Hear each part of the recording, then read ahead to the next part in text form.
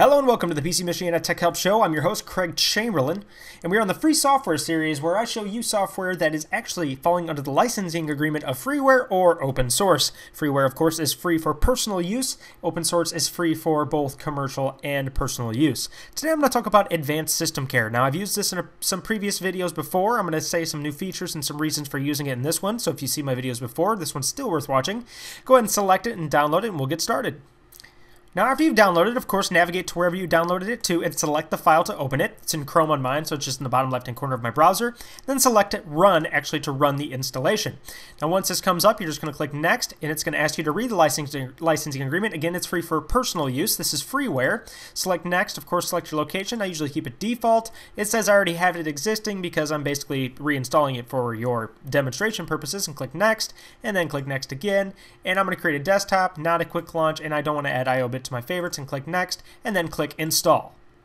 After it's completed, of course, just uncheck the update history.txt and click Finish.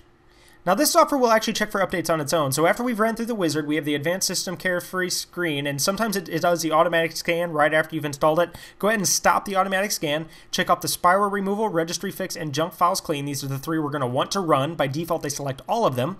And they've actually caught a lot of flack. This is made by IObit, and they actually stole their spyware removal definitions from Malwarebytes anti-malware.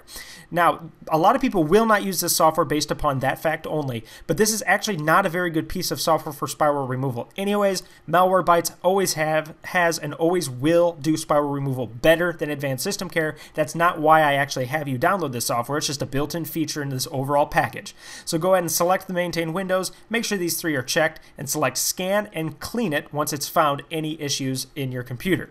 Then select the diagnose system, and we want to do system optimization and security defense. Now, the optimization is actually the reason I have people download this software. It is basically the bread and butter of this software. It is the major advantage.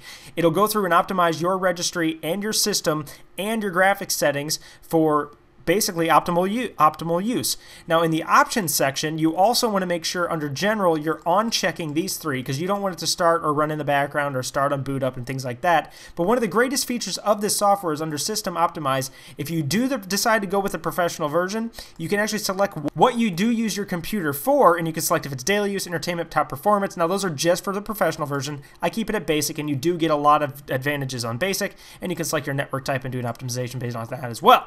So go ahead and select apply and select OK, and then run the scan here and then run the clean. That's pretty much all you're going to get out of the Advanced Systemcare free edition. Remember, the professional also includes this nice little turbo boost feature which will automatically disable useless processes. It'll clean out your RAM and things like that running in the background. You can keep it running all the time. It also includes that unique system optimization for whatever your targeted system is looking for, so it'll disable certain functions you might not need. But other than that, if you have any issues or any questions about Advanced Systemcare, just leave it in the comments below. If you have an opinion, leave it in the comments below. If you have any thoughts, leave it in the comments below. If you're just extremely commenty, leave it in the comments below. Thanks for stopping by. Don't forget to leave comments and ratings, and don't forget to subscribe and leave it in the comments below. Thanks again.